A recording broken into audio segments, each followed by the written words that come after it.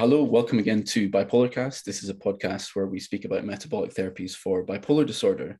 Matt and I both have lived experience of bipolar disorder, and we speak to people who have lived experience and experts in metabolic psychiatry and neuroscience. Today, we're super excited to be talking to Dr. Dominic D'Agostino, who's an associate professor in the Department of Molecular Pharmacology and Physiology at the University of South Florida.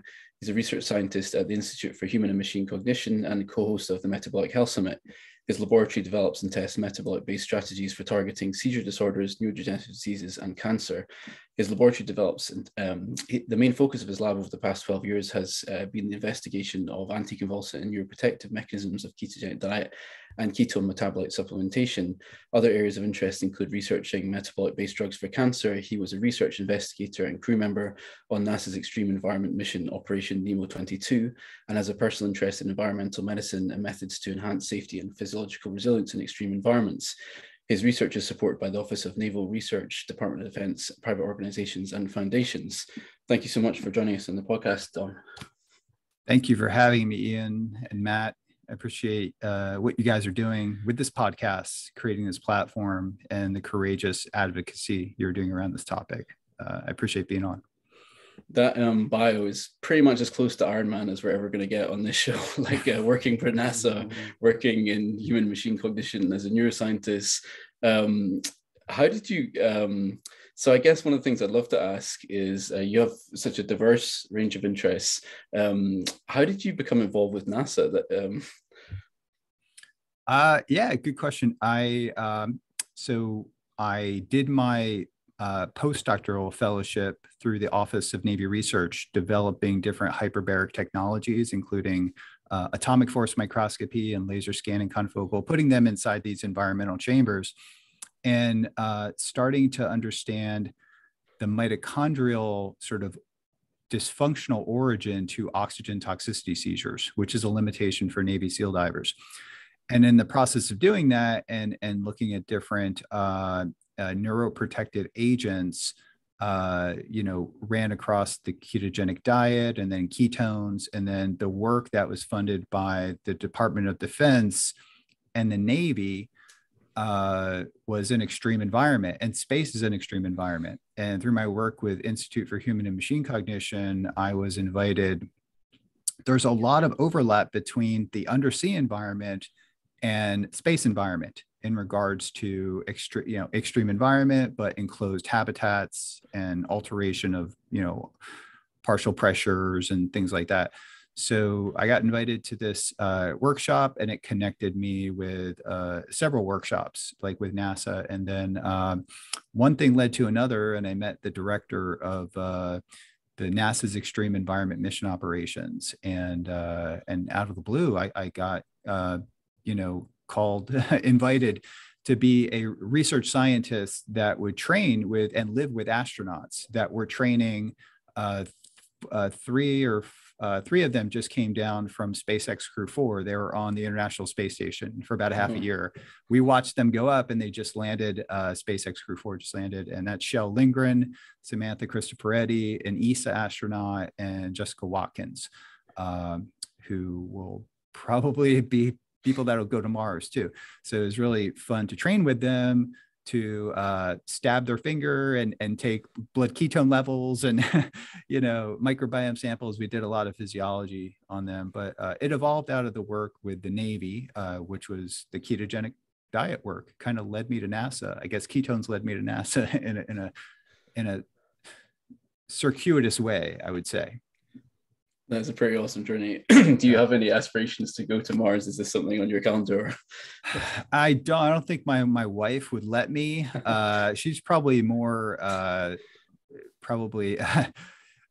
cut out for doing that sort of thing. She's very good operationally. She was a dive master for many years. She's also a neuroscientist and is very comfortable underwater and stuff. But, I just like to do the science and then support ground-based research that can enhance and preserve what we call performance resilience.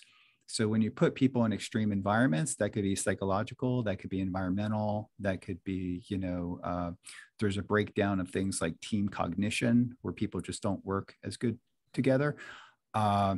And I'd like to do the ground-based research. Hey, if the opportunity comes up to do like a space tourist or something like that, I would. But I'm more of a scientist working in the trenches. But it was great because the Aquarius habitat and the Nemo analog mission is really the only space analog that uses astronauts, for their training. So it was really an honor and a privilege to serve on that. And I was a crew member on Nemo 22. My wife was a crew member on Nemo 23. So that was an all-female crew. So it's been great, and a lot of insights and tests that we did on that mission, including the general anxiety test 7, GAD-7, PHQ-9, sleep, the Aura ring. The Aura stepped up and actually gave us, and NASA, the Aura ring, we used the Polar V800 to look at heart rate variability. So the tests that we used for those experiments, and there was quite a few, I think there was 5 or 6 IRB protocols that I was PI on that had to go through NASA and ESA, and it was an IRB writing challenge, but we got them all through. But a lot of those tests, we have a big interest in mental health, because mental health is probably the most important thing that needs to be researched and studied for long duration space flight. Like, no one would argue that. And that's those experiments have actually been incorporated into the studies that we're doing now, funded in part by the Bazucki Foundation, which is actually expanding upon looking at mental health. Metabolic health is intimately coupled to mental health. I think we all agree on that. The mainstream science needs more data on that. So we do research, basic science, clinical science, and also education outreach through the Metabolic Health Summit. And I think what you guys are doing with education outreach has been underappreciated. And I think we need more education outreach to get the message out there. I mean, it's as important as the clinical trials, and as important, the basic science, is what builds the clinical trials, but it's that education outreach and getting the information out there. So important. And this is interesting. Yeah. Are there actually physiological changes as a result of physical changes that allow people to perform better in these extreme environments? You cut out on me a little bit, but your question was the physiological changes with the diet, or with the... As a result of the diet, as a result of being in ketosis, are there changes that happen, physical changes in people's bodies that allow them to perform better in these environments? Yeah. So, that's kind of being studied now, but what we do understand is that when you're in a state of therapeutic ketosis, as you would with the ketogenic diet, it has an anticonvulsant effect. So in the context of environments that could trigger a seizure, oxygen toxicity, yes. There's also changes when we change metabolic physiology. We change brain neuropharmacology and brain energy systems, right? So that becomes having the shifting the brain chemistry and shifting the energetic systems of the brain to use ketones can provide a neuroprotective advantage in the context of limited oxygen availability. It changes respiratory quotient. So you have less CO2 production. This is really important for, enclosed habitats. The CO2 environment's about 10 times higher in the International Space Station, and it will be even with the scrubber systems. So that those physiological changes can protect us against those extreme environments. And I think the next frontier is to look at muscle wasting. Ketones can have anti-catabolic effects, especially when it's coupled with resistance training, protein sparing muscle, anti-catabolic effects. So and I think the big thing we're working on now is space radiation. We're gearing up to do some experiments in mice at Brookhaven National Labs, which is simulate space radiation. And we want to do some ketone experiments ultimately on that. So to answer your question in a very roundabout way, I think there are the ketogenic diet is pleiotropic, and there are a variety of things that happen very acutely from the metabolic physiology perspective, and then from brain energy.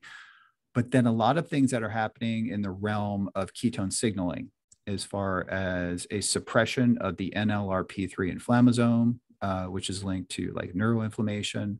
And the projects that we are running in the lab now are looking at epigenetic regulation.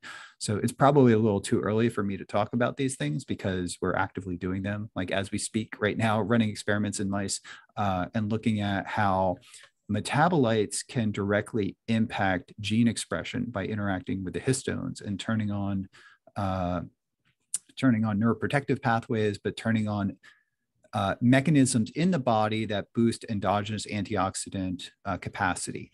And I think that's, I mean, these are basic science research, and it's going to take a while for this to translate into human studies, but it has high relevance to the space environment. What you said about increased CO2 is really interesting, because I've always thought that the mood states in bipolar, particularly depression, are much more severe physiological states than anyone is aware of in the literature has ever been written about. Like when you experience these in real life, people go through these catatonic depressions where they can't move for weeks on end. They literally won't be able to leave their room or their house. And the closest thing I can describe it to is it feels like being deprived of oxygen. It really feels like you're being deprived of oxygen and your body is in this state that is just barely surviving. And you often see on bipolar forums, people write that it feels like drowning, and they draw this. If they draw pictures of how depression feels, they often draw being underwater and being able to get their head above water. And it's really interesting because even since the 1970s, they've detected high levels of lactate in the blood and the cerebrospinal fluid of people with bipolar. And there's some, the body's like going into glycolysis, it's not using oxidative phosphorylation in the same way. I feel like there must be some analogy between what you're saying about this extreme environment and the depression that people experience in bipolar. Is almost like a state of hypoxia, and it really feels like that, and there's the indications of that in the biomarkers. So what I found really fascinating, because I first heard about your work through Bulletproof Radio about 7 years ago. You did this interview and you were talking about CNS oxygen toxicity. And at the time, I'd been going on a sort of like strict Atkins diet, and I was experiencing this remission of symptoms that I'd never had on any medication throughout my whole life going into ketosis. I wasn't even aware really that it was ketosis at the time. I just knew something had changed. And when you're saying about this oxygen toxicity, I thought, I wonder if there's some parallel between what you're describing, because we use anticonvulsants, anti-seizure drugs in bipolar. And you were talking about how these are the standard treatment for Navy divers, but you're actually finding ketosis. Can you see parallels between perhaps some of these physiological states in psychiatric conditions and this, and what you're describing about the effects of ketosis and the benefits for reduced oxygen environments?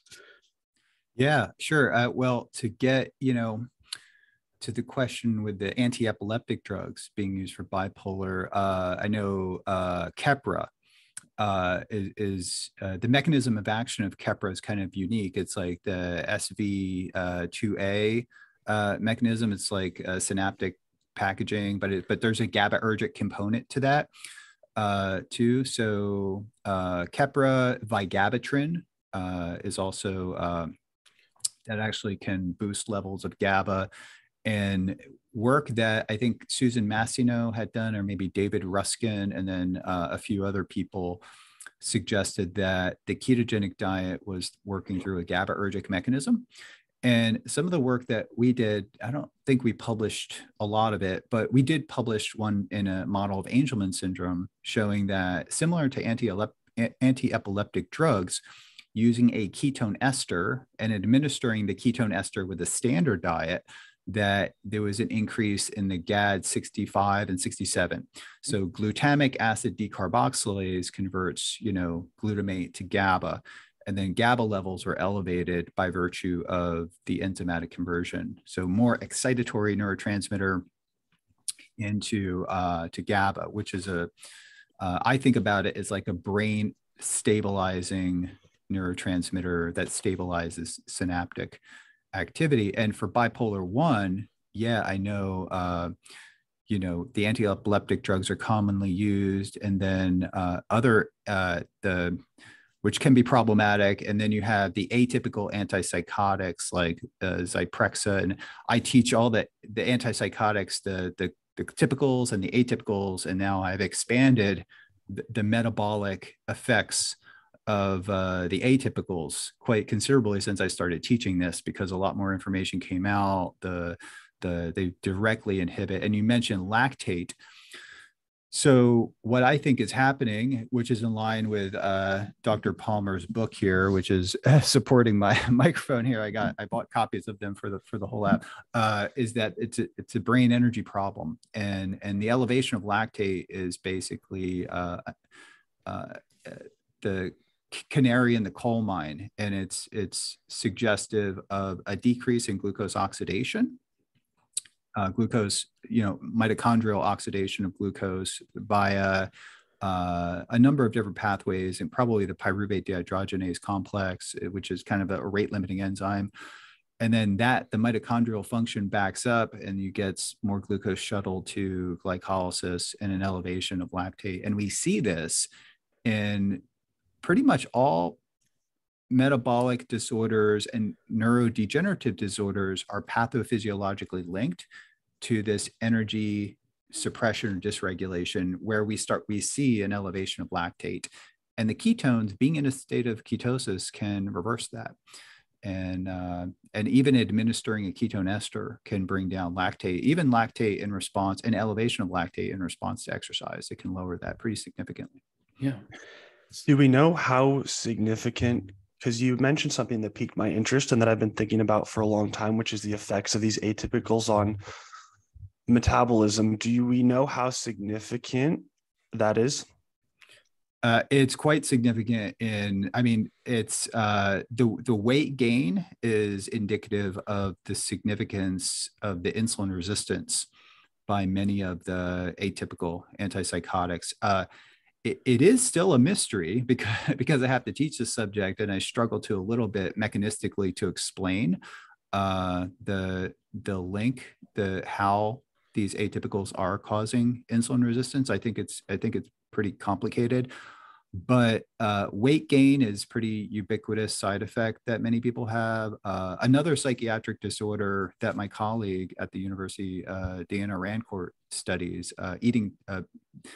disordered eating and anorexia. Actually, the atypical are given to patients with anorexia to get them to gain weight faster. I mean, it's a very well-established side effect.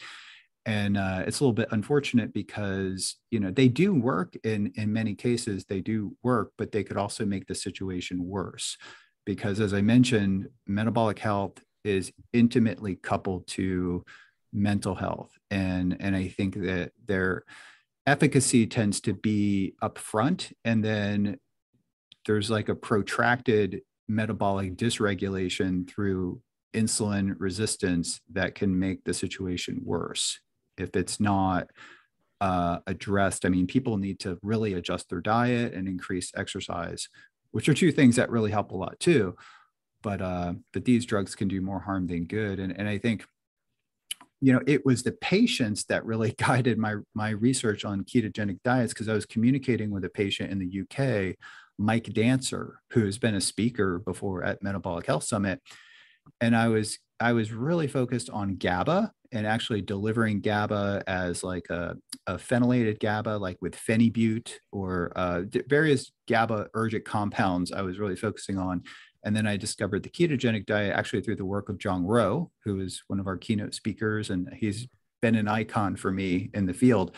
But it was communicating with patients who were like at wit's end going into surgery on their brain, and then recommending the ketogenic diet, and then getting back to me and saying, I've went 3 or 4 months without having a seizure.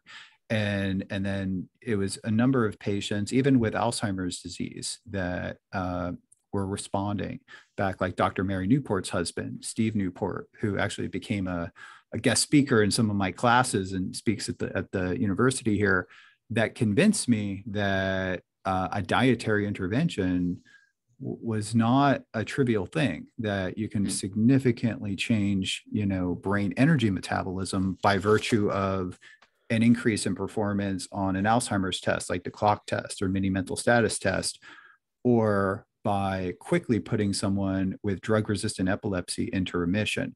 So I was absolutely fascinated with this. I trained as a physiologist and neuroscientist, but my undergrad was actually in nutrition. So I became super excited to bring nutrition back into my research platform. And it was a very incremental way that I did this. But once we started getting data, it was like data that was better than any drug that we ever tested. With drugs, the data was all over the place. With the ketogenic therapies, it was like had an anxiolytic effect, it had an anti-cancer effect, it had like, an Alzheimer's effect. And it was just amazing that I stumbled upon this thing that was working in so many different areas. Thank you for and thank you for sharing all those things so early on as well, because you were talking about this, a long way back when this was hardly anyone had even heard of this, and I was having these benefits from a very strict Atkins diet. I was doing very high protein at the time, and I didn't even understand that ketosis, what was being beneficial. But one of the things I got really excited about is in this interview that I listened to, where you're talking about your research, you were saying how neuronal membrane potentials and things in the brain, like really physical aspects, biological aspects of the brain, are affected by ketosis. And that was when it was the first time I felt like, this is actually something that I can see that about this kind of Atkins approach that could be affecting the brain in a serious way.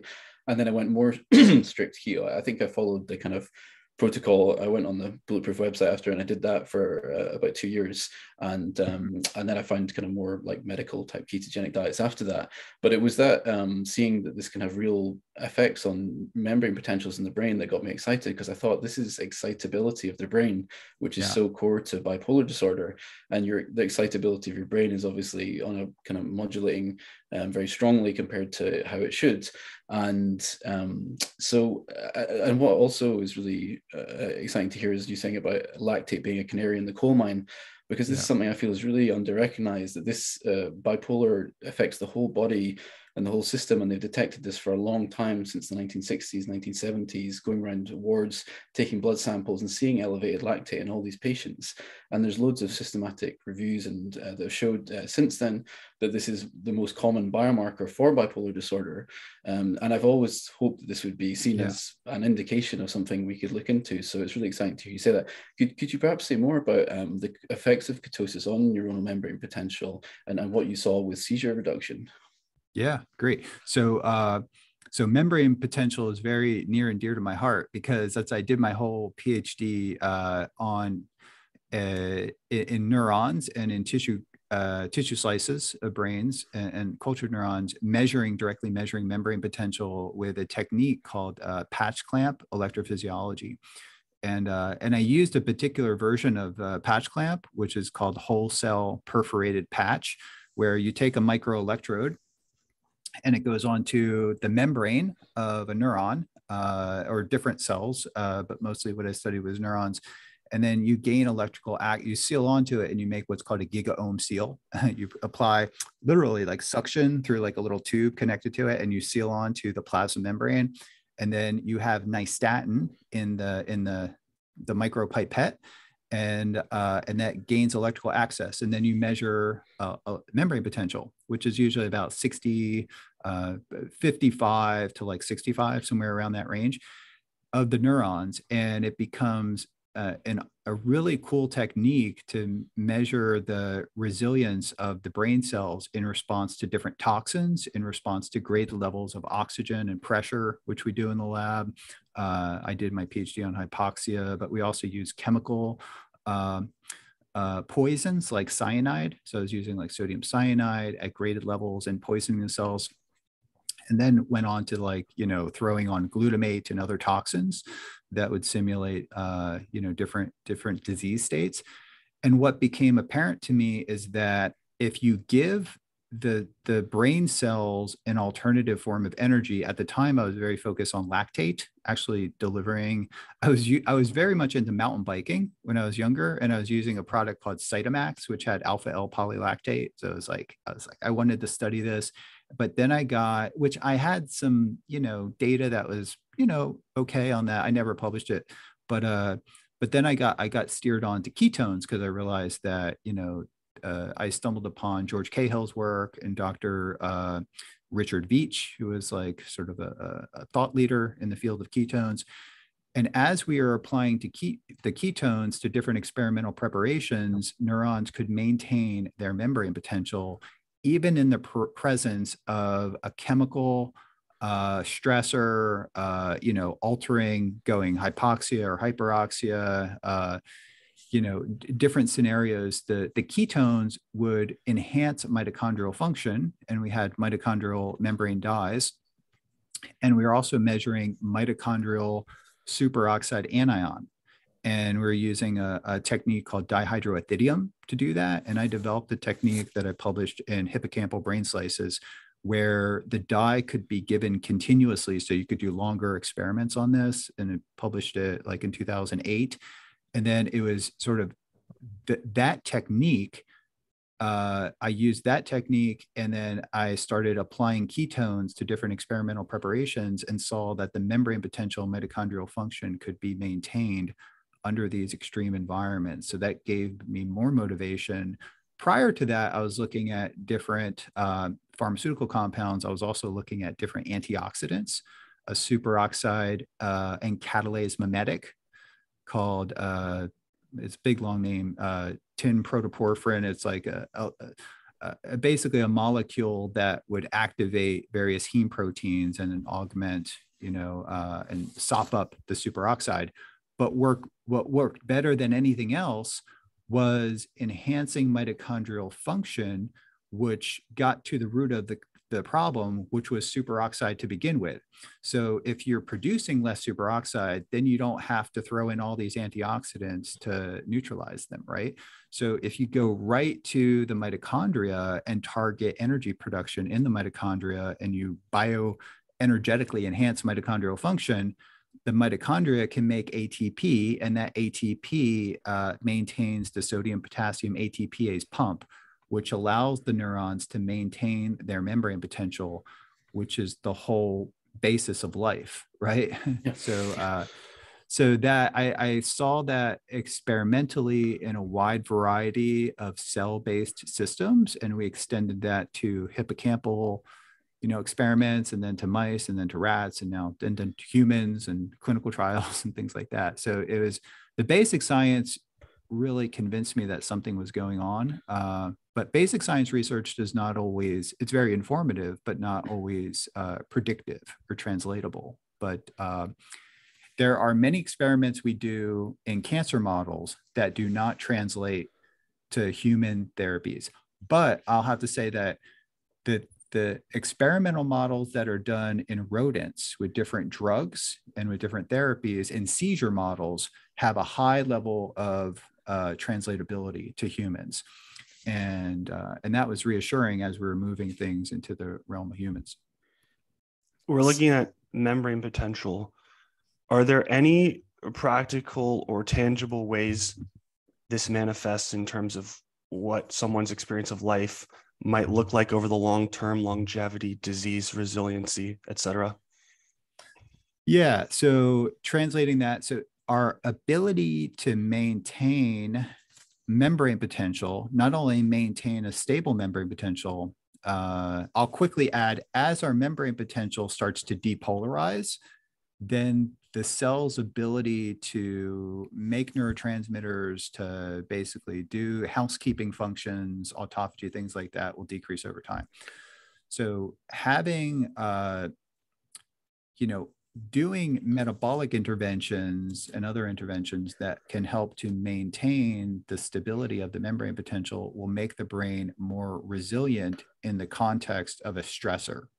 So that's really what I study. And that has tremendous implications for longevity, for DNA repair. For example, the cell's ability to generate ATP, the bioenergetic state of the cell, is intimately linked to the fidelity of the nuclear genome, right? So if ATP levels drop, the DNA repair mechanisms will decrease over time, and you'll accumulate more genetic defects and the ability to repair single-stranded DNA nicks or mutations that happen in the DNA will be impaired. So those mutations will accumulate over time, and then that will drive the aging process, if you will. And then couple that, if that decrease in DNA repair, in ATP levels, in decrease in membrane potential of the cell, is happening in the context of a higher background of oxidative stress, meaning higher levels of reactive oxygen species, superoxide anion, hydrogen peroxide, hydroxyl radicals. These things drive DNA damage, membrane lipid peroxidation, but they also result in higher levels of inflammation. And then it's that inflammation that could then feed back and actually cause more oxidative stress. So reactive oxygen species are the precursor for more inflammation in the brain. And I really do think that that's a discussion that and research that needs to happen more in the context of bipolar and depression and schizophrenia, is looking at inflammatory markers, neuroinflammation, imaging technologies that would do that. There's some imaging technologies, but a simple thing to do is to look at, high sensitivity C-reactive protein. And I have enough people emailing me, and I think the science is pretty solid, that when that's elevated, that correlates to mitochondrial dysfunction, insulin resistance, high oxidative stress. And these are things that typically are not measured, but they should be measured. So to summarize what you mentioned, we have a condition, bipolar disorder, where there's increased lactate in the blood. We've been doing this for a very long time. And then I was listening to your work about looking at lactate in divers, looking at neuronal membrane potential, looking at alternative therapy to epilepsy. Meanwhile, me and many of my friends with bipolar are taking anti-epileptic drugs to try and treat the condition. And all of this made complete sense to me that it didn't make complete sense to me at the time. I was still very much trying to figure it out, but I knew there was something in this because I felt like there's too many things that make sense to me here. And I'm constantly speaking to bipolar people that tell me that they're, feel like they're drowning or they can't breathe. The physiological state of bipolar depression is so much more severe than anyone is aware of or has ever been written about in the literature. But when you sit with someone going through this and you see what they have like kids and they can't play with them, they can't move from their bed. It's like, that something is so much more physiologically worse than, it's not a psychological symptom, it's a physical condition that happens. So I was really excited to hear that you were working in this direction. And the thing you were testing was ketone esters. And so Matt and I have both experimented with exogenous ketones. What do you think are the potential, they have clear applications for these situations like oxygen deprivation. What do you think is the potential of them for conditions like bipolar and neuropsychiatric conditions? Yeah, the research is ongoing, and and we do research on ketogenic diets and exogenous ketones, and I don't think they need to be mutually exclusive. Like we talk about these things. Oh, if you don't do that, you just get on exogenous ketones, and marketers of these things tend to push in that direction. I've always been an advocate of using exogenous ketones, and not all formulations are the same, as a means to further augment the therapeutic efficacy of a ketogenic diet, especially in the context of epilepsy, but I think also in the context of mental health disorders. And the military was not very interested in a high-fat ketogenic diet for the warfighter. So what I changed the direction of my research protocol, which didn't get funded, into replacing ketogenic diet with exogenous ketones. And then I immersed myself into the chemistry and the science and talking with people. And we tested a number of different agents, but we tested an agent that had extremely high level of anti-seizure effects, and some ketogenic agents did not. But it was a particularly an agent that elevated beta hydroxybutyrate and acetoacetate in like a 1-to-1 ratio. So for specific applications like a Navy dive, where it's like, okay, you got 30 minutes, you have to get into, fasting level ketosis, 5 millimolar prior to your mission, and where you don't have time to get into a ketogenic diet and do the whole keto adaptation thing. I actually did not think that getting into this research, I was thinking you needed to adapt the body over time, to be. But I had conversations with Dr. Richard Veach and, George Cahill, and they were like, well, that's why you fast. Even overnight, you start producing ketones in the brain. The transporters are always there. They don't need to be like upregulated. We always have monocarboxylic acid transporters. I mean, they're the same transporters for lactate. So the metabolic machinery is always there to make ketones and actually to transport and use them, transport them across the blood-brain barrier, the cell membrane, and the mitochondrial membrane. Like that's there. So if you just titrate the levels of ketones up in your blood, your brain will use them proportionally. So that was something I didn't fully understand until, I had to talk to some of the real key people in the field in 2008 or 9. So it's kind of a long-winded thing, but I'm just kind of giving you information on how I got to this path. And so for specific applications, I think it makes sense to use exogenous ketones for people that are unwilling and unable to follow a ketogenic diet, or for military applications, for the astronaut exposed to a solar particle event or something like that, to protect them against radiation.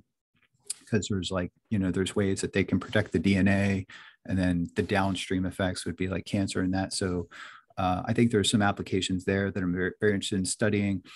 But for the general population that are using ketogenic therapies to manage a metabolic disorder or a psychiatric disorder, I think exogenous ketones need to be used sparingly at first, and they should be they should be an add-on to a well-formulated ketogenic diet as an add-on. So I think there's two benefits. One is I'm in favor of using a ketone electrolyte formulation. The product that uses KetoStart, and it's got like a balance of sodium, potassium, magnesium, calcium. And so you're giving electrolytes, which I think are very important. I've seen changes in electrolyte affect my mood. So I can imagine for someone with a mental health issue that significant alterations in electrolytes could significantly impact brain function, mood. So a ketone salt that delivers electrolytes and also elevates and sustains beta hydroxybutyrate, and also helps to normalize and stabilize glycemia, I think has a lot of applications, and I think it needs to be studied. Have you used Dom, ketone esters, number Matt? one, I take KetoStart every day.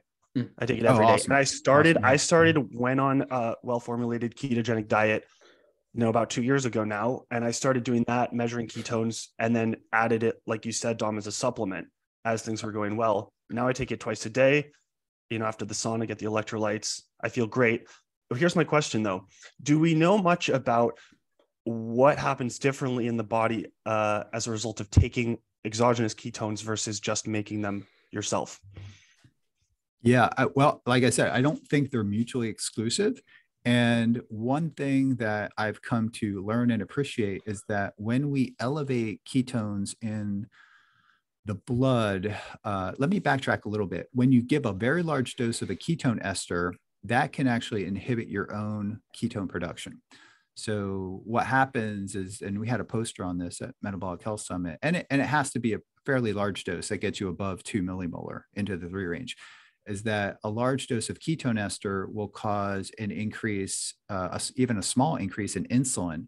And that increase in insulin has an anti-lipolytic effect. So it decreases fat oxidation. And fat oxidation in the liver is actually what produces ketones. But I have not seen that with the ketone salts, meaning that if you're in a state of mild ketosis or whatever, and you're drinking ketone salts, it does not increase insulin. So you're continuing to make your ketones. So if you're on a high carb diet and you consume, and this is most of our rodent model studies are showing that when you administer exogenous ketones and then look at the blood, it looks very similar to someone who's on a ketogenic diet, which means like low insulin, very low glucose. Glucose goes down, probably because the neurons and the mitochondria are happy and they have enough energy. So counter-regulatory mechanisms will decrease the need for glucose. So the liver will basically downregulate the release of glucose through gluconeogenesis, but also glycogenolysis goes down.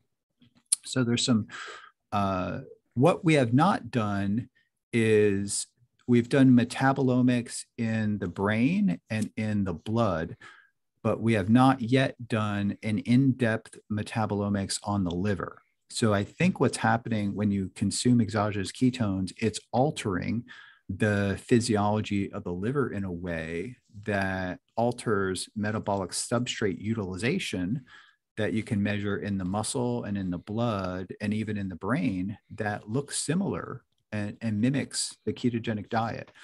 So in that way, it is not negating the effects of the ketogenic diet, but there's many processes that are happening at the same time.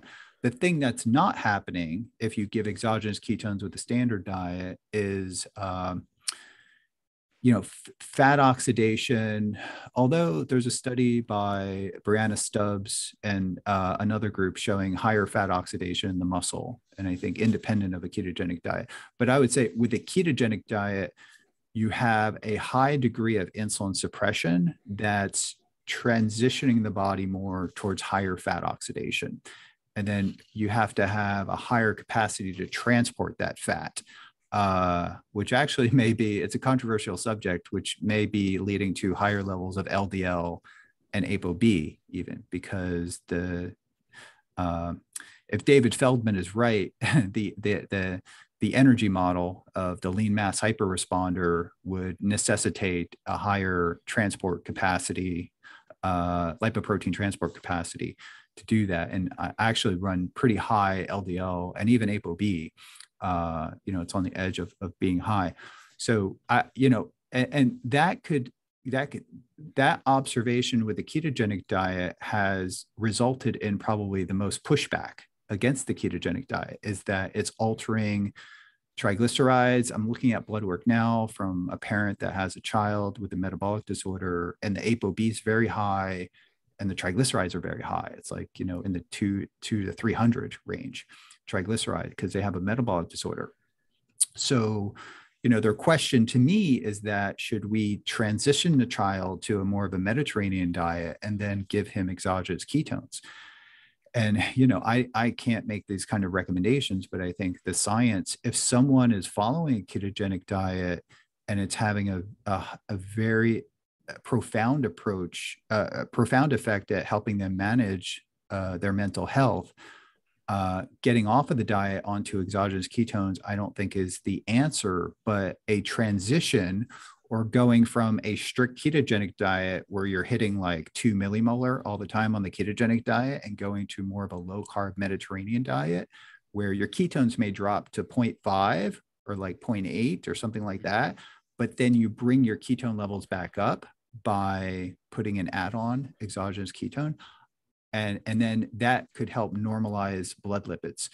Because when I first got into this research, the LDL thing I thought was like, something that was happening in 10% of people, but it seems like it's more like 50% of people. So my personal approach is actually I was following a strict ketogenic diet for a long time and saw some pretty high numbers with my LDL. I've transitioned more to a low carb, very low carb Mediterranean diet, where I have some fruit in with that and maybe some, I have carbs maybe in the 100 gram range and maybe even 150 gram range. And that's, bringing my LDL down, but I could still maintain ketosis with exogenous ketones. And I think that could be an important approach. It needs to be studied though. You noticed quite a difference going on keto start, didn't you, Matt? With your mood stabilization, you're saying it helped a lot in keeping things. When you first started taking keto start, the keto salts, you noticed quite a difference. Is it?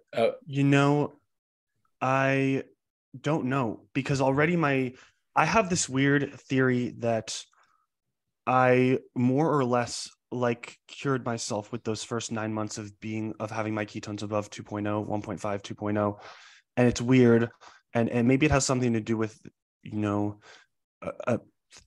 prevention or against hypomania or mania, but I've been able to sink my ketones down to 0.3 or 0.4, but then with the keto start on top of that and do just fine. And because I haven't noticed any hypomania or significant mood elevation in a long time now, it's hard to tell, but I've been feeling great. I take them once in the morning at around 8, and I take them in the afternoon at about 4, 1 packet. And yeah, I'm sure it gives me a little bit of a buffer, but I still don't eat any carbs in bulk. So the only carbs that come are in small portions and salad dressings and stuff like that.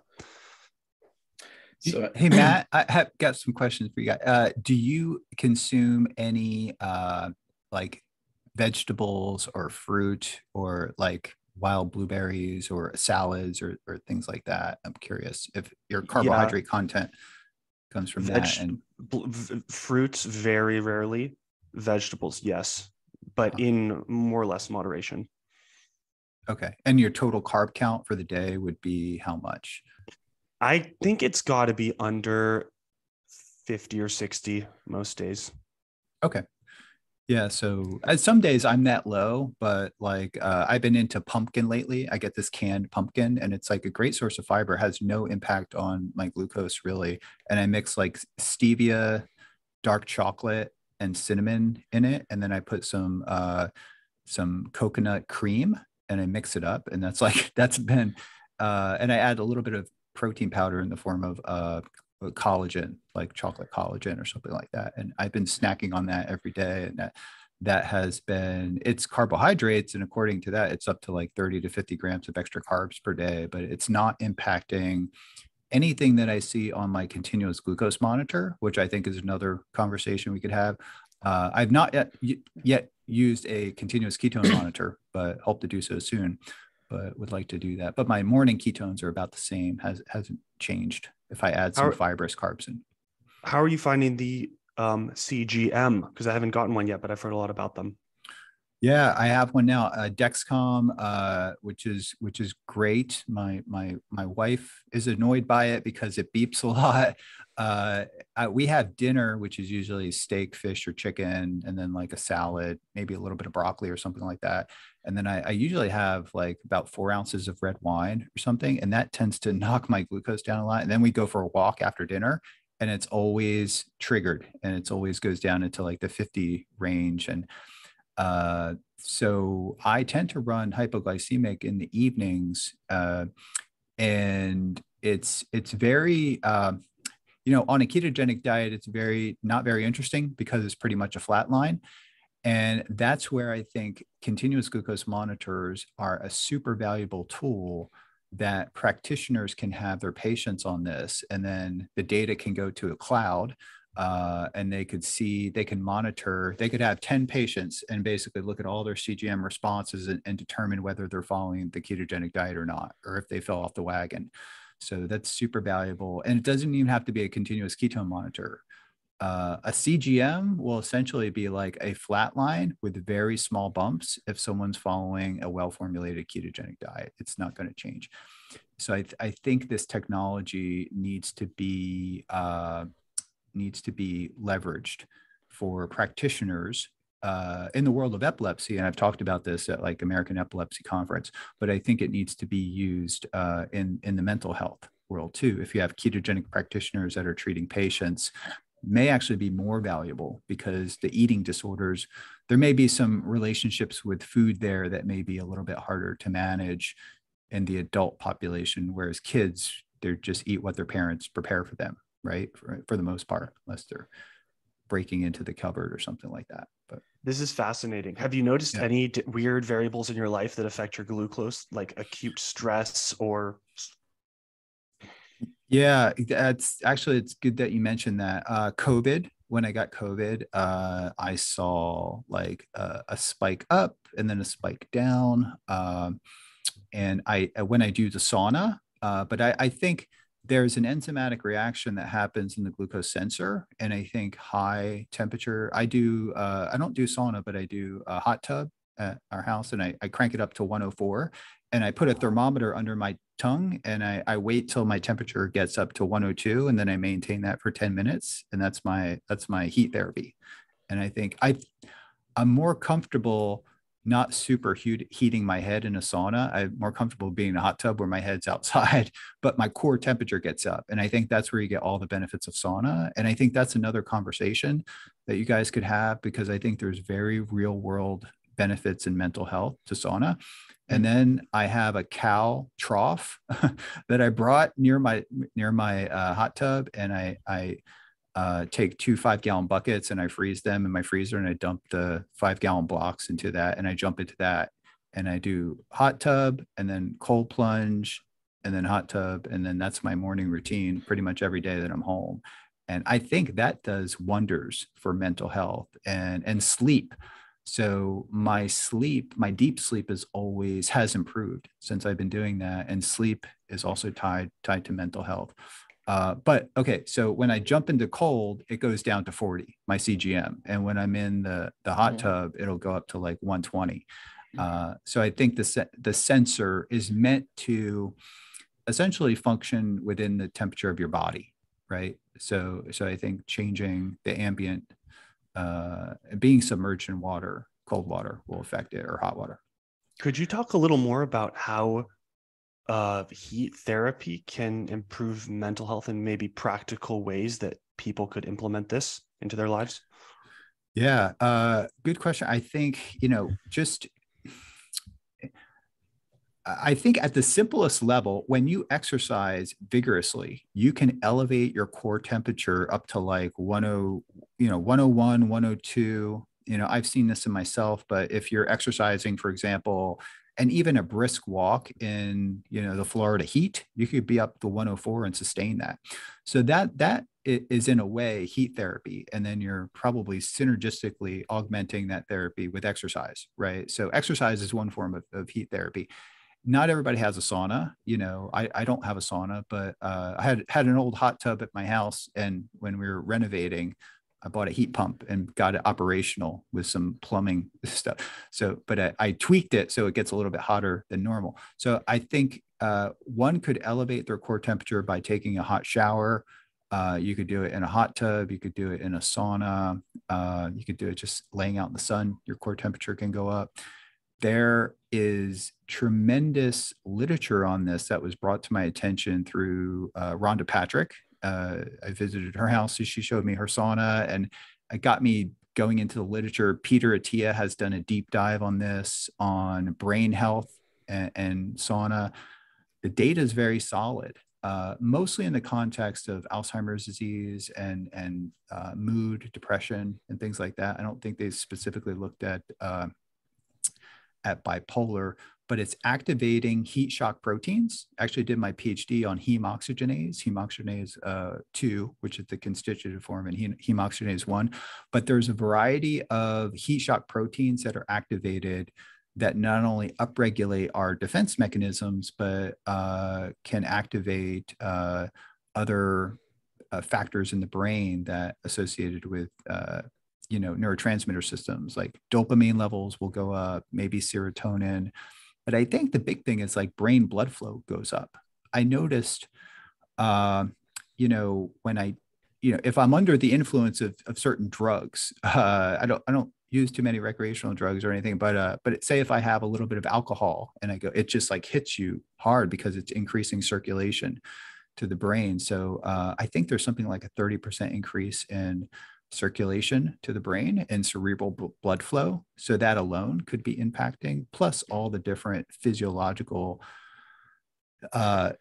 factors that are associated with heat stress, these heat shock proteins. And I think the science is very nascent on understanding it. The science is very mature in regards to characterizing the benefits, but the science is still kind of nascent in regards to mechanistically understanding the mental health benefits of heat therapy. But I'm a believer in it. And I've been doing this, not too long, maybe for about a year, pretty consistently. So you mentioned the effects on CGM readings and that these could be used in mental health.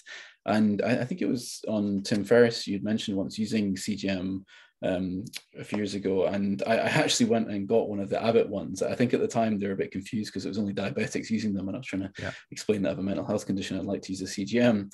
And I managed to get one, and I did this experiment for a year where I did, I didn't do CGM for the full year, but for about 3 months of it, I did CGM, and then I did just normal glucose and ketone readings throughout the rest of the year.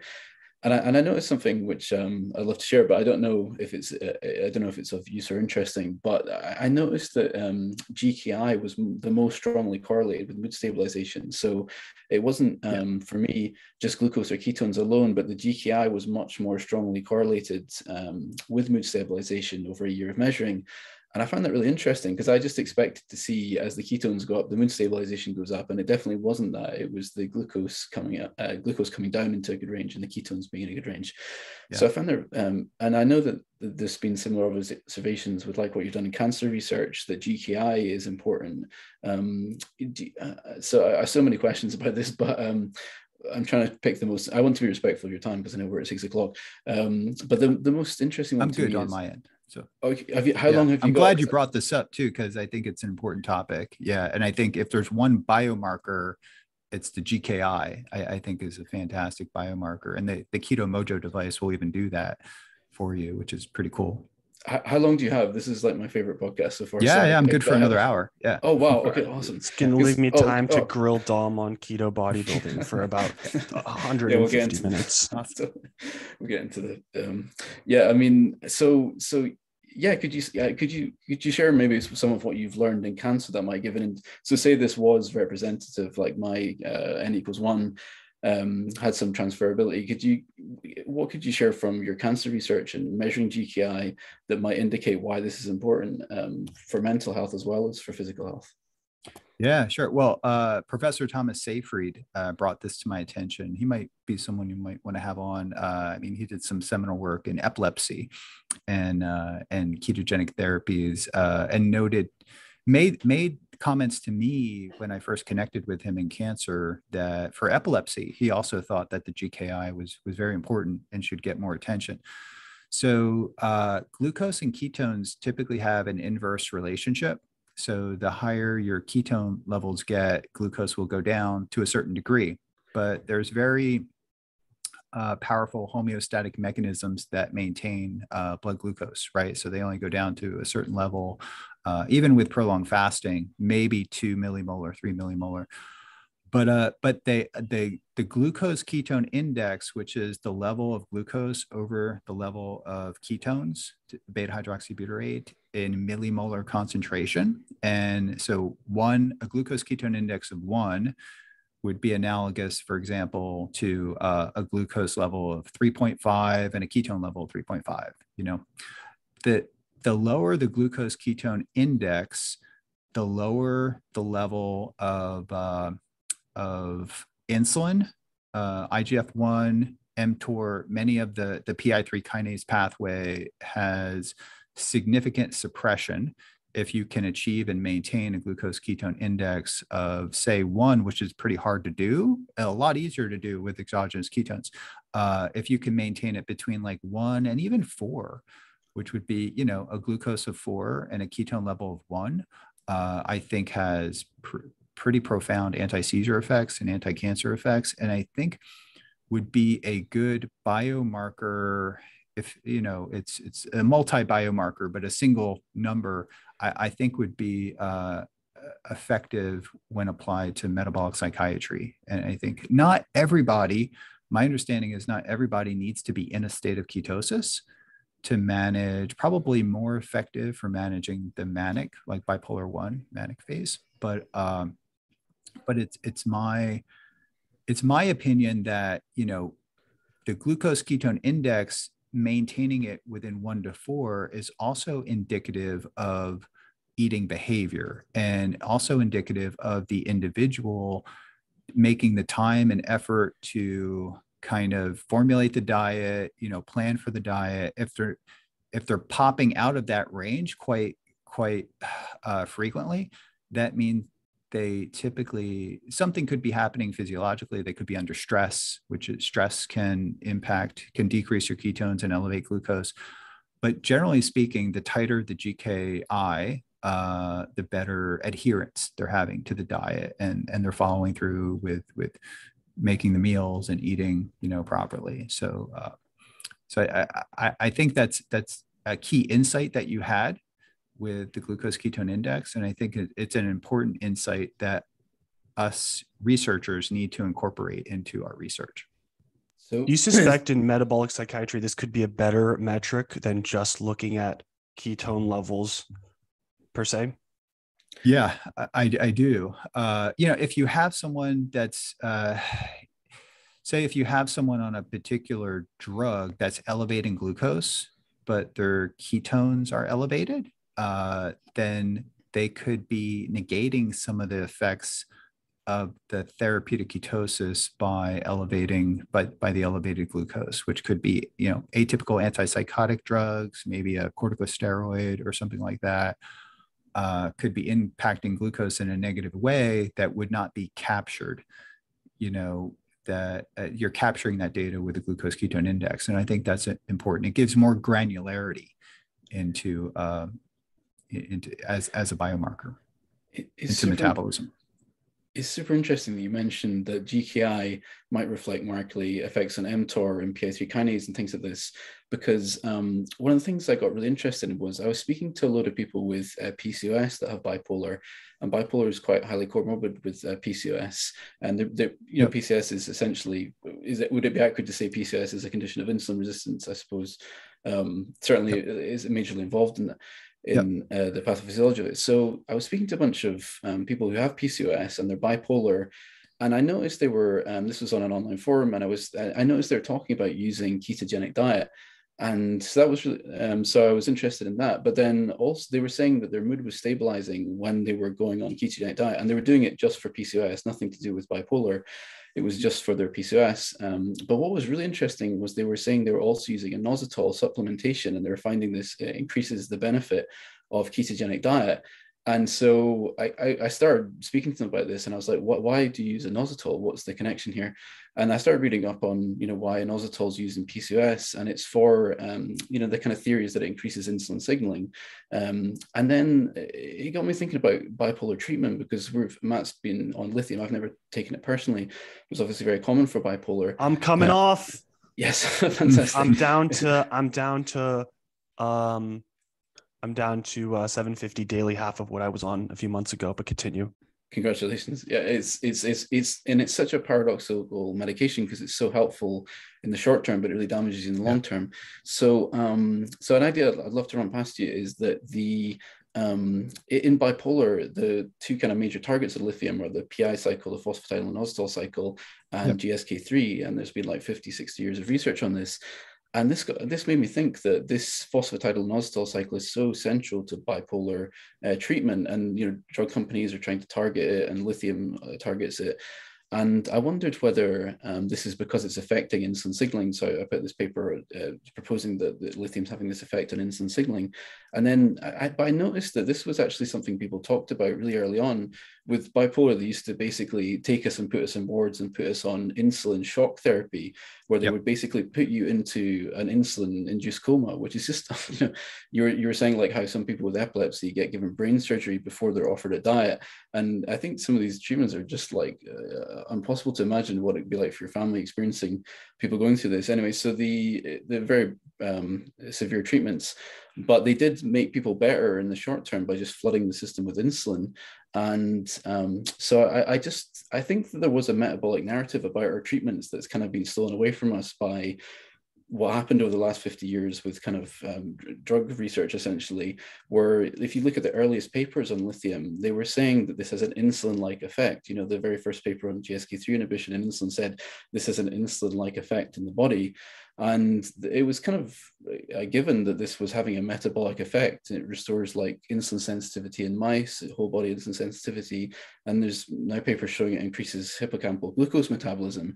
So I wonder whether like we've kind of, there was some indications of this quite early on, and we just went off on this kind of neurotransmission trajectory of research and lost sight of the metabolic effects. Do you think that this has happened in multiple conditions where there was originally some metabolic understanding of these treatments, and we kind of went off on a tangent with specific receptors and What's your thoughts on this? Yeah, I mean, it's a super interesting hypothesis to explore. And yeah, I have your paper and I think it's very insightful, like what you have uncovered in a very novel way, and having an appreciation for the lithium-induced augmentation of insulin sensitivity, potentially impacting neurotransmitter balance, but just, general brain activity. So one question is, if for people that start lithium and initiate lithium, then if there's an insulin sensitivity is coming into play, what happens has anyone measured, their blood glucose in response? It'd be interesting to have CGM and also to just measure their fasting insulin and seeing how that changes in response to lithium therapy. Yeah, so there's animal studies with mice where they've shown that it restores, and so of course you're aware of them, that it studies whole body insulin sensitivity, and in humans it's not really, from what I can tell, it's not really clear. Some people report hypoglycemia on lithium, but there's no kind of like large data on it. So it would be really the one of the most exciting ones I found recently was the study by Gurdelli, who was showing, sorry, I've completely butchered that pronunciation, but he apologies, but he was showing that in the hippocampus glucose metabolism increased quite significantly when he gave lithium, which is really interesting because why would that happen? It doesn't seem like something that's ever been considered for lithium. I thought about that. I was reading your paper. I remember reading it. I have it printed at home, but I was thinking that it'd be interesting to measure just, blood levels of insulin too. And if it's potentially affecting the beta cells in the pancreas. And I think that could be by augmenting insulin signaling, PI3 kinase, GSK, that it could be altering metabolic physiology in a way that's not only increasing insulin signaling, but maybe contributing to pancreatic release of insulin. Guys, I wonder if I could get a CGM, and then if I drop my next 150 milligrams of lithium, see if anything changes, just as an individual case study. That would be pretty fun. That'd be really we're doing some science here. That would be we got a little, awesome. I could be like a little test mouse. We could, and that would be super interesting to know. And one of the things that's, I feel like this was always at the early stages of bipolar research. Like Emil Kraepelin wrote this description of bipolar. He's one of the first people to write a description of bipolar. And he wrote that in the patients, they become catatonic and have completely depleted energy. And then they become so energetic that they, are up all night moving around.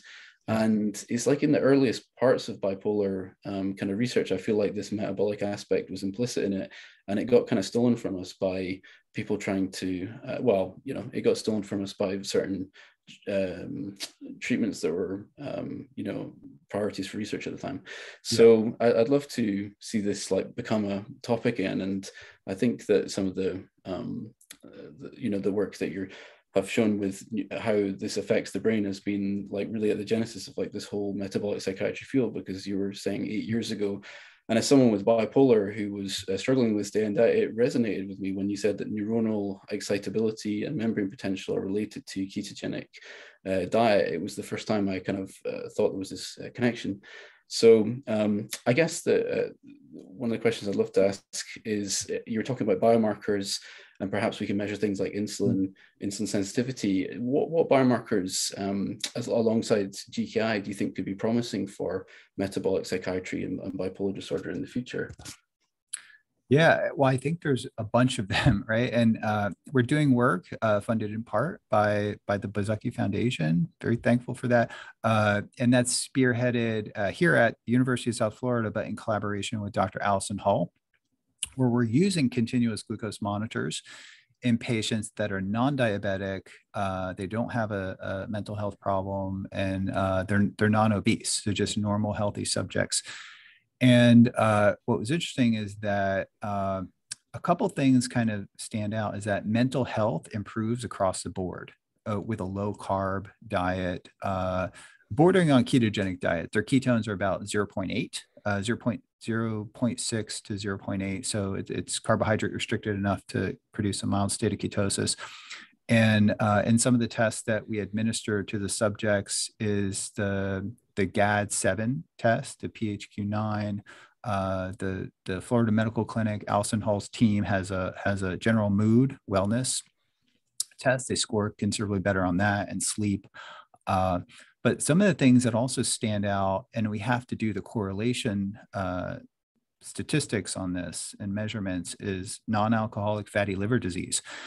And I'm kind of the opinion that the health of your liver kind of sets, a lot of our mental health, because the liver is the master regulator of metabolism. And when that becomes de-energized with certain drugs like alcohol and other drugs, then metabolic health is, impaired significantly. And I think you'll find a correlation there. But I think the thing that we're looking at is glycemic variability, right? It does glycemic variability, and we're analyzing the data now, but we had some problems with the continuous glucose monitors because, I have one on the back of my arm, and if I roll over and sleep on my side, you get what's called a pressure low. So we're getting subjects that were running like 40s. Their glucose levels were 40s in the middle of the night. And essentially what this means is that we have to analyze all our data over again, go into like the individual data sets and cut out, the artifacts, which are pressure lows. And sometimes my former PhD student has kids, and if he puts his child on a backpack and it's cutting off circulation to his arm, the CGM on his arm it has impeded blood flow, and he's getting a hypoglycemia like from that. And he mentioned like things like that we see. In my mind, I think the most important biomarkers to track would be, insulin. Insulin is not part of the standard comprehensive metabolic panel. And I teach in the scholarly concentration of nutrition at the medical school. And I think it's very important for educators listening to this to emphasize that we need to train our medical students in nutrition. And actually, I have quite a few of them working on mental health and nutrition too. So I think that like insulin needs to be part of a metabolic panel. And as we become hyperinsulinemic, we have the ability to maintain our blood glucose within normal range, but only after it reaches a certain threshold does it kick in and we become type 2 diabetic, right? When a fasting glucose of 1/126. Right. So insulin would be key. I'm of the opinion that, hemoglobin A1C is important too, but that's an indirect measure. A more direct measure would be a continuous glucose monitor and looking at average glucose and high sensitivity C-reactive protein. I was a little bit skeptical of this, because it's like this general inflammatory marker, but I think in that way, it's high sensitivity general marker. I have seen in myself and in others, and also now there's peer-reviewed publications that this general marker of systemic inflammation is a pretty good indicator of mental health, and that when HSC is spiked and stays elevated, that correlates with depression, anxiety, and other aspects. So HSCRP is not part of standard blood work. So I think that should be kind of on the list too. But I think that when we go for a normal checkup and see our doctors, they don't really, probe us about our mental health. I think there should be some kind of questionnaires and things like that. I mean, there's blood-based biomarkers. Blood pressure is super important too. I mean, that's an important one too. But general blood work is very important. But I think there's also, doctors should know about your sleep. And I think wearing a sleep monitor. So sleep is a really important biomarker. If you're not sleeping well, it's going to mess up other things. And there's a reason why you're not sleeping well, right? But glucose ketone index, insulin, HSCRP, and triglycerides are probably, and uric acid and hemoglobin A1C, if I was to create like a suite of things and it would just be like those things and nothing else, that would be, and most of the things that I mentioned are not even part of standard and this is across the board, not just for mental health, but just in general, as a snapshot of your metabolic health. I think these things are super important. Well, Dom, I have no idea if you've looked at this, but just as kind of a shot in the dark, I heard Huberman mention on his podcast that getting direct sunlight in the first 30 minutes of the day in your eyes has an effect on metabolism and mood. Have you looked at that at all, or can you hypothesize about why that might be the case? Yeah, well, I think we have photoreceptors, in the back of the retina, and that stimulates, via the optic nerve, the center of the brain that basically sets the clock in our circadian rhythm, our diurnal rhythms, right? So the liver has like a sensor too, like when you drink a cup of coffee, that kind of gets the clock started, right? But light is probably the most powerful circadian sync, and it doesn't have to be direct sunlight. I mean, you could have an artificial light that produces a wavelength analogous to sunlight too. That can help. But yeah, I do think there's a lot. I just mentioned this because for the people watching, this has literally revolutionized my mood was already good, but waking up at 7:30, getting outside and getting the sun in my eyes every day, no matter when I went to sleep. So even if you go to bed a little later, but you still get up and you get the sunlight and then you go back to bed, this has done something tremendous for my mood the last 2 months since I've been doing it consistently, like every day at 7:30. And so I just wonder what's happening here. And I would love, I guess we don't have too much research about it, but what exactly the effect is that it's having. Yeah, I mean, it's a good question. There's a lot of people study circadian biology, and a lot of shift workers suffer tremendously. People in confined habitats like submarines, now NASA's really putting a lot of time and effort into synchronizing the light on, the space station and other controlled habitats to synchronize with the sun to get circadian in sync. And when you have, I guess the important thing to note is that when you have circadian disruption, you have metabolic derangement. So the low hanging fruit would be to wake up, what I do first thing is just, I wake up, I drink a glass of water, and then I let the dogs out and I go walk barefoot to basically let the cows out in the pasture. They just walk around our property. And I have to walk east directly into the sun. And I think that has done wonders. Moving to a farm a few years ago has done wonders for my mental health and being close to nature too. So I do think, getting that morning sunlight too, and we can't, the benefits of just being out in nature are tremendous too. And then Susan Massino, who is part of the Metabolic Mind think tank, that the group that we had in Santa Barbara, talked about, at Metabolic Health Summit, she talked about just being out in nature, and that we are not wired to be sitting at a desk working. Our brain does not, our brain is much more comfortable and synchronized and de-stressed when it's actually perceiving the natural environment. That could be like a vista, it could be a desert, it could be a rainforest, but just being in nature and having a natural surrounding has profound effects on the brain. And that's also being exposed to natural light.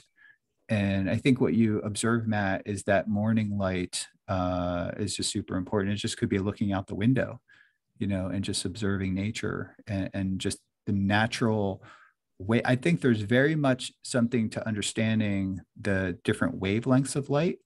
And there's probably a way to harness that where we can optimize our office environments, our homes, to better synchronize ourselves to the natural environment, because we live in such an artificial environment, right?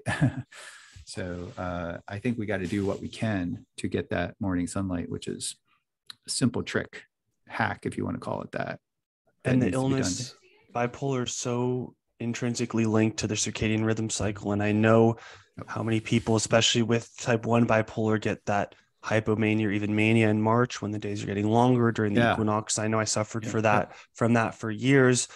And, you know, as I'm coming off lithium and taking away some of these medications, I'm planning on doing a hardcore, well-formulated ketogenic diet in March, maybe get a continuous glucose monitor, watch things very carefully and see if I can coast through that month, you know, asymptomatic as a result of really watching the diet and getting sunlight in the morning and wearing the blue light blockers in the evening.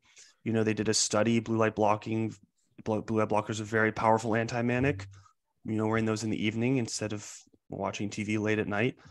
So there's guys at home, there are a lot of other things you can do about this illness to manage it besides just the medication, you know, exercise, especially in the morning. I loved, for a while, I was doing the, before they started draining our pool, I was doing the freezing pool in the morning at 7:30. So I'd wake up, the pool's like low 50s. I would get in the pool for 10 minutes and man, that'll just get your body temperature up in the morning. As so it can you tell your system, okay, it's morning, raise the body temperature, and then in the evening it'll cool down again. Your catecholamines, get massively activated with that. I hate being cold and wet. So but I know I tend to do it at night. I do the heat and then I jump into the cold. Like at night, I do it at night. It still makes me sleep really well, but I got into that pattern of jumping into the cold pool. Like we're in Florida here and it was in the 40s this morning. So I need to start doing the ice bath in the morning to wake me up. But I do get outside. And I think the most important thing to do is just to, get exposed to that natural, sunrise, especially. And, whatever, if there's something to it, being grounded, walking barefoot and feeling that tactile effect, on your feet, in the wet, in the wet, dewy grass, I think does a lot for mental health too. But we are big believers in our household. It's just being in and around nature, which also means animals. So, I mean, we have cows on our property, we have dogs and things like that. And I think if someone, I heard someone describe the best hack for mental health as a pet, because it keeps you on a routine. It makes you, I have to walk the dogs like every day. So it gets you on an exercise program. Also, the microbiome tends to be optimal. If you have a pet, our dog is always eating cow patties. And just like, it's just, and they just hang with us and they're just kind of all over us. So I think we are enhancing our immune systems and our mental health by having pets. So that would be another hack to add to the list. All right, guys, but don't get a snake. I have a snake. He does nothing. Just my Burmese python. He's going to be 10 feet when he's fully grown. This is going to be like the next. But he doesn't keep my anything about my life organized or systematic. He just lays there. Yeah, but you have one of these days. You have to feed him, so there's some pattern to caretaking. And I think also just like the mental act of caretaking for something. For our dogs or whatever I eat. So generally, I'll have 6 eggs, but I have 2 yolks. I give the dogs each 2 yolks, and then I'll have some like fatty steak or something on that. They eat whatever we're eating, they eat. So their dogs are eating keto too. So it's like preparing. We don't have kids, so they are essentially our kids. And I think caretaking for pets and just being social, like I think is super important. Did a podcast with Tommy Wood recently, and we talked about all the things for mental health. And I think my wife is very big on dancing, right? Because that's actually gets me out of my comfort zone, but that could be a good thing. And I think for mental health, routine is very good, but it's only when we get out of our comfort zone and challenge ourselves. For me, it would be dancing, because you have the physical component, physical exercise, you have the mental component because you have to learn the steps, but then there's all the social component too, which could be stressful, right? But typically, like, when you learn these things, there's a very positive social aspect to that. So that's a synergistic combination of physical, cognitive, and social. And I think we need to appreciate different activities like that for mental health. And I think that's a valuable component, not just diet, not just, drugs, the medical institution, establishment, but it needs to be lifestyle factors. And not everybody's going to respond well. My wife hates to lift weights, but for me, that was my drug when I was in grad school, like exercise and lifting weights. That was my therapy. I think I would have had I did have a mental breakdown at certain points, but I think lifting weights kept me stable throughout grad school. And I think I would have like really crumbled if I didn't have that crutch. It was almost like a crutch for me. So you experienced weightlifting as something beneficial for your own mental health during college. Yeah, yeah, absolutely. Yeah. I mean, I can't imagine not doing it, right? I mean, because when you're in the lab working all day, running experiments, especially patch clamp electrophysiology, which is incredibly frustrating at times, I was like a caged animal. And I remember I did my PhD in a university hospital, and the gym was right across. I was at Rutgers University, right across the street, and I would just take a break, work out, and just like be completely distressed. And I would have so much productivity when I came back. I'd get back into the lab and start doing recordings again and collecting data. It was just like a completely different mindset after working out. And I think that's so important, and not everybody, I think we set this at an early age. For me, like I associate lifting weights with like, I start drinking my cup of coffee and feeling the caffeine and getting wired and like the anticipation. And it's just, I associate lifting weights with being euphoric. And it's just something I started doing when I was a teenager. And when you tell someone who hasn't exercised all their life to just start an exercise regimen, it's intimidating to them, and it becomes, a painful thing at first. But it's like anything else. Once you start doing it and get better at it, then you start deriving more benefits and you start enjoying it. You get that dopamine spike when you start doing it. It's interesting how you're saying. It's interesting how you're saying about cold exposure. Like I live in Scotland, and all we are is like cold and wet all year round. It's just like it's our life. But it's, even now, people are finding ways to be yet colder by going up to the Highlands. They started this during lockdown. And there's like whole groups of people that do this, and they take axes and they cut holes in the ice in the lochs, and they go and dip in them. Nice. And the main thing they say is like, I feel so good after doing this. I feel so much less anxious, so much more, happy, like productive. It's become like a whole movement. There's a thing called the Cold Water Club, where guys from council estates in Glasgow, it's called the Polar Bear Club, and they go up to these like crazily cold lochs covered in ice in the middle of the Highlands, and they'll take axes and dig holes, and they hang out there for like a few hours. It's quite amazing.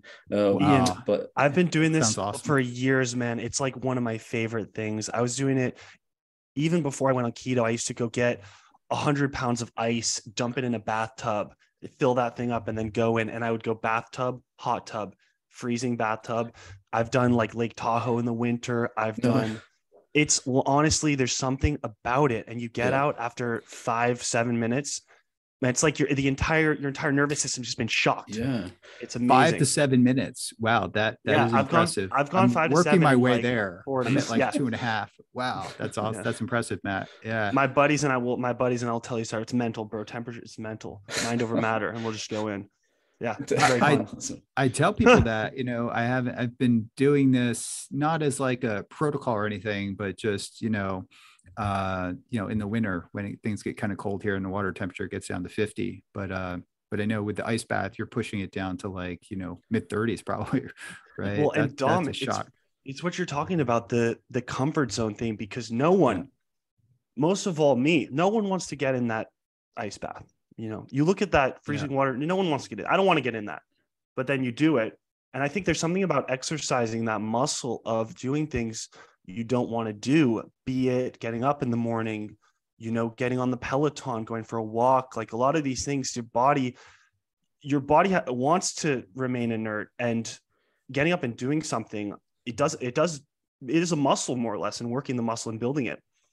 Yeah. And it translates translates into everything in your life, studying, not procrastinating, etc. So I think it's one of the easiest ways to build that.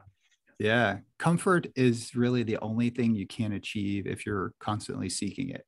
So the only way to get comfort is to experience uncomfort, discomfort, and some degree of dysphoria, I think, because, the whole yin yang thing, like, it's like you don't experience joy unless you go through pain, mental pain. So if we were always living in a euphoric state, then that's our baseline. And then, that changes our baseline. So we can't even experience joy if we're in a blissful state of comfort. Right. So I think it becomes, especially in our modern society, when we're just surrounded and essentially bathed in these creature comforts. Right. So I think it becomes even more important to push ourselves, out of our comfort zone to experience comfort and to have a healthy balance, because that's how humans evolved. I mean, having that, and some of my favorite authors kind of write about this, that the only way to experience comfort is to experience discomfort. C.S. Lewis wrote a good book called The Problem of Pain.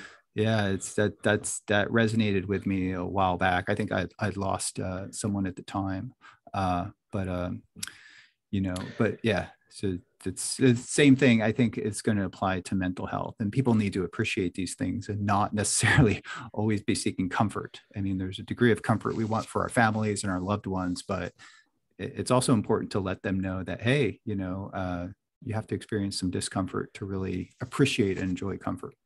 It's funny you say about the problem of pain, because I read that when I was going through like really bad bipolar depressions, and I love C.S. Lewis because like I think he must have gone through, because I think he lost his wife, didn't he? Like, and that was kind of what triggered that book.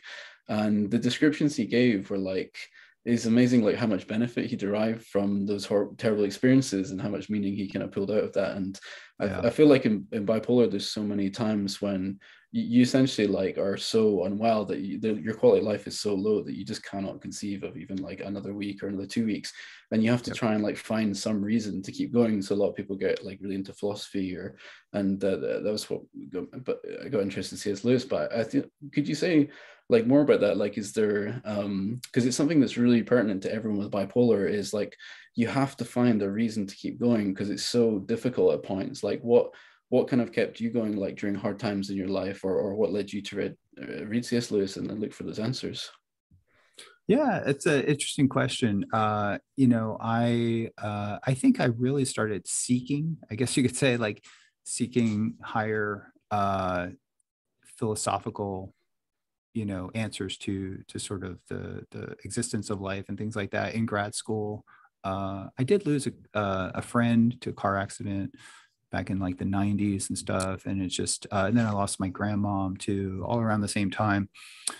And that I was not very much, I grew up in a Methodist household, but didn't really embrace the religion that much, but read a number of different books. I think, I'm trying to think Finding Darwin's God, I think, was one. And then I started, on a path of reading a lot of different authors in philosophy and also in religion and Christianity, and kind of the Christian philosophy, if you want to call it that, was kind of resonated with me. And I had read the Screw Tape Letters by by C.S. Lewis, but it was a little bit above my head, to be honest. But it was very interesting philosophy, and then I reread it and it meant something different. And of course the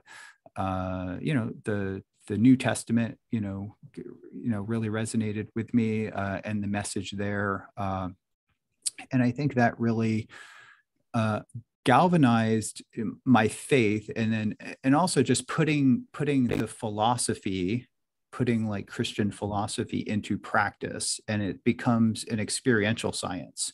Whether historically you can, maybe I had a lot of doubt, but when you, and it could be, it could be various philosophical or religious practices, but especially with Christianity, for me, when you put it into practice, it became like an experiential science, that it resonated true when you followed the various aspects of the philosophy of the religion. But I don't like to think of myself as a religious person, but more of a spiritual person. And I like to integrate a lot of different things into it. But I think it doesn't really become true to you unless you do it, you follow through, and then through your life experiences and And what you experience when you're in your teens is nothing like, it's much different than when you're in your late 20s and 30s and 40s, when you experience more of life. A lot of these things ring true, whereas at an earlier age, they otherwise would not ring true. And I think that's an important for maybe younger people listening to this. If you read certain books at a younger age, like, the Bible's a living word, right? It's going to have a totally different meaning when you reread things. So a lot of my old books, I'll reread them, and they have a different meaning to me now.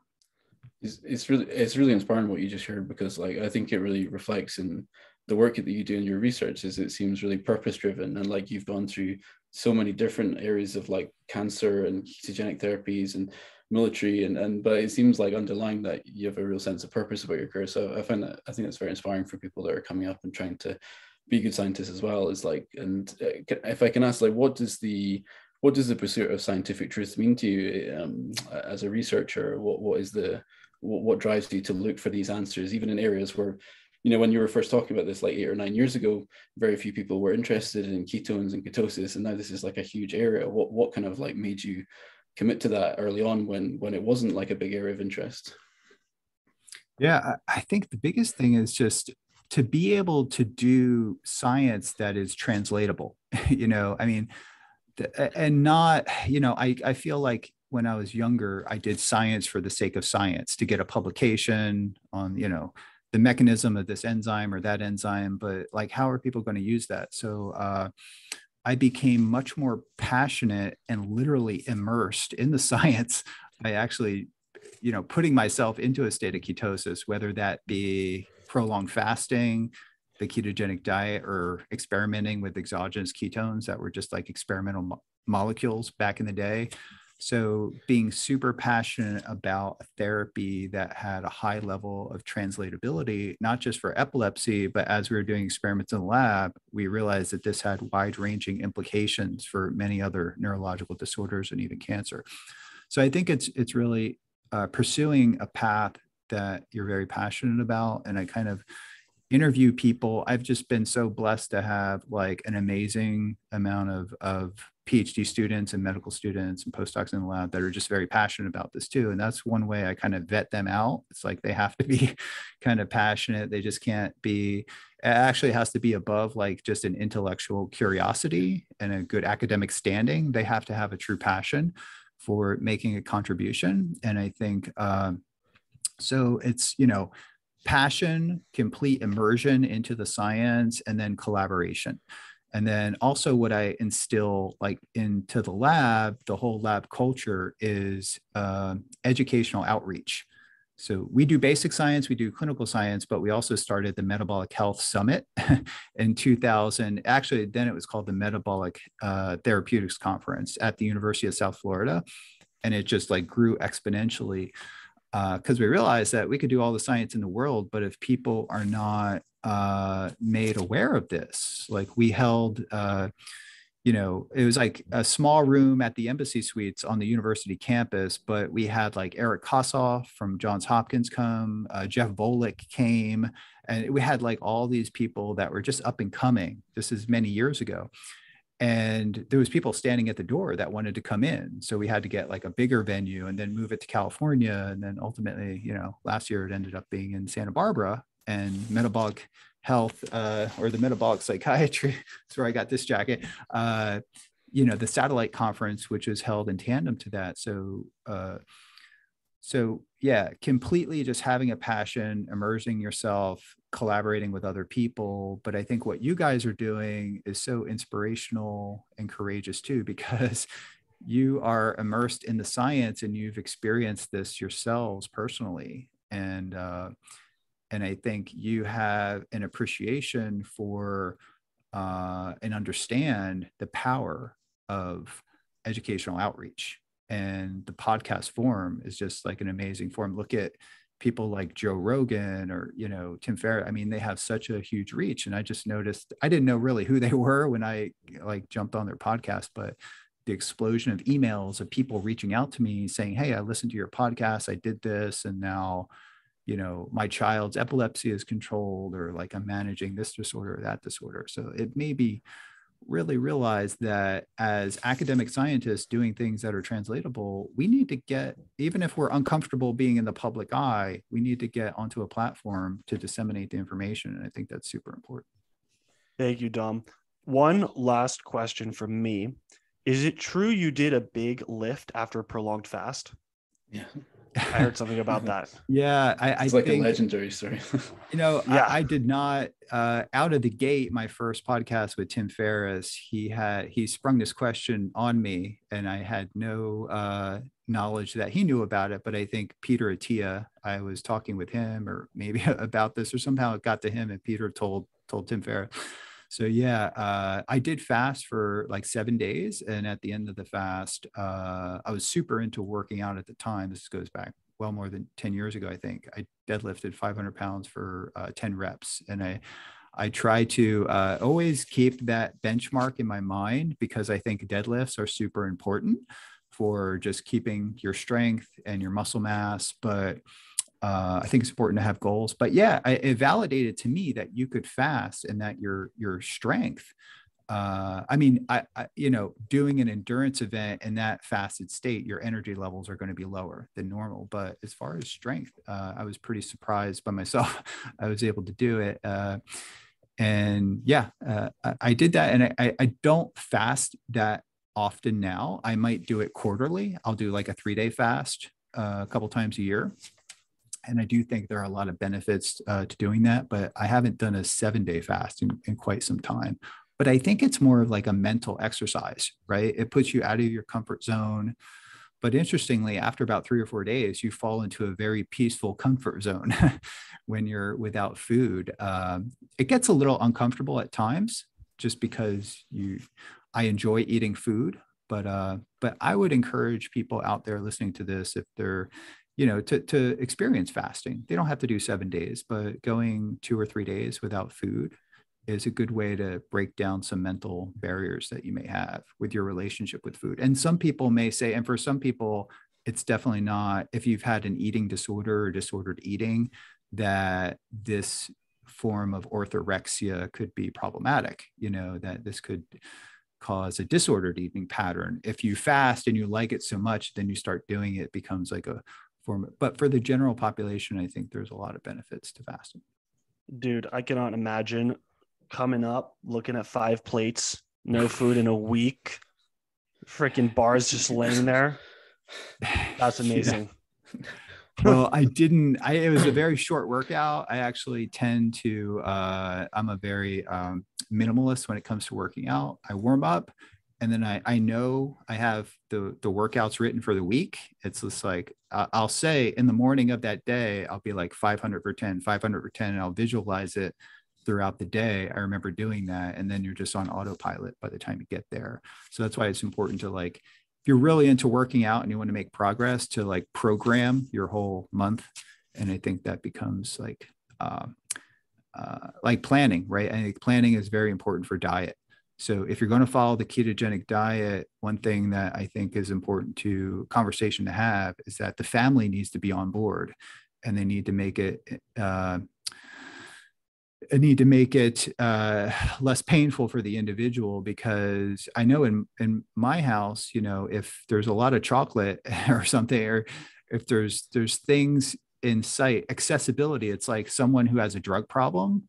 The biggest factor in influencing that drug problem is availability. And with the internet, I mean, it made a lot of things very available for people. But if a cocaine addict has cocaine in the house and they know it's in the house, then they're going to use it, right? So accessibility is one of the first big levers you have to pull for ketogenic diet adherence. One of the reasons pornography addiction is so difficult for everyone is so widely available and easily accessible. Ian, any more questions? That's all from me. I just want to thank you so much for being so generous with your time and talking this for almost 2 hours now. Thank you very much. And yeah, man. Thank you. It's just, I just think this is the most epic episode we've ever had, because so much of totally what you epic. Said just completely resonates with bipolar people, from the neuroscience research you've done to we're talking about lactate in the blood and neuronal membrane potentials, and these all are things that people with bipolar are really interested in if they're interested in the science. And also, thank you for setting benchmarks for deadlifting for us all that we will gradually try and work towards. And I think as well, just what you said about like so many people with bipolar are going through this intense suffering, and the kind of meaning you derive from that and purpose is something that's really inspiring that you've demonstrated. And so I think people will really connect with that, and I appreciate you sharing that. I think that so thank you for spending time with us today, and thank you for all that you're doing to spread word about these therapies, and thank you for putting all your effort and time and energy behind this metabolic psychiatry, which is really encouraging for people like us who feel like this has always been kind of like bipolar has been always like the underlooked condition that's tagged on to other studies and stuff, and it's really awesome to have amazing people like yourself researching this and moving forward. So thank you so much. Well, thank you guys. One last note. I love that you're kind of jacked guy, but then you come in with the science, the intellect, the compassion, etc.